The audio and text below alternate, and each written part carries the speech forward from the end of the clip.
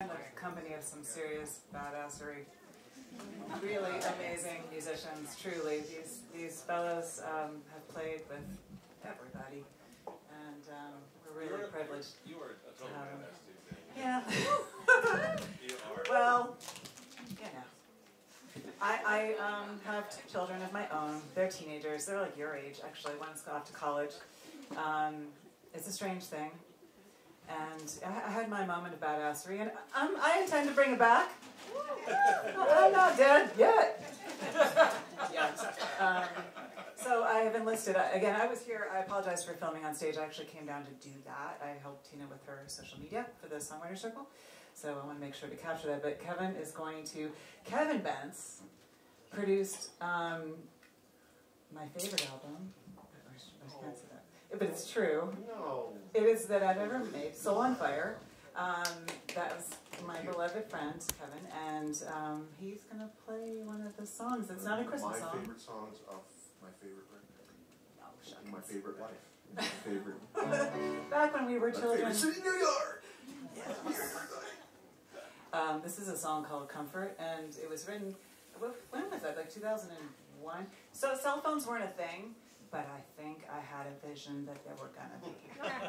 They were just starting. Like I think the Nokias, like you could text, you know. They weren't smart yet. They were not smart. There were no They smartphones. were dumb phones. They were just cell phones. So that's in this song. If I remember the words to it, I'm gonna try. All right.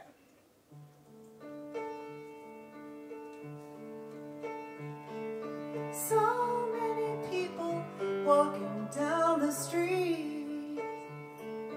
So many footsteps on the hard concrete. Everybody's talking on their own cell phone. Why does everybody look so all alone? So much junk mail with my name spelled wrong. And so many clubs to which I don't belong. So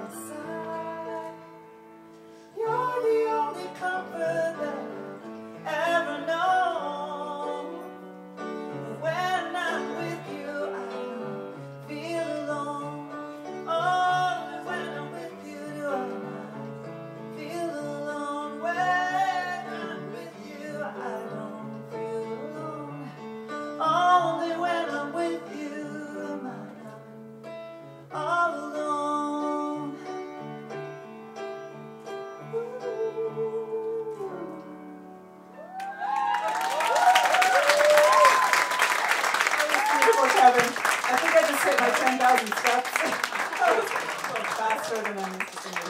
That was so beautiful. We've never played this before. Like that. Not like that. No, I usually play the guitar, but I wasn't playing anyway. Anyway.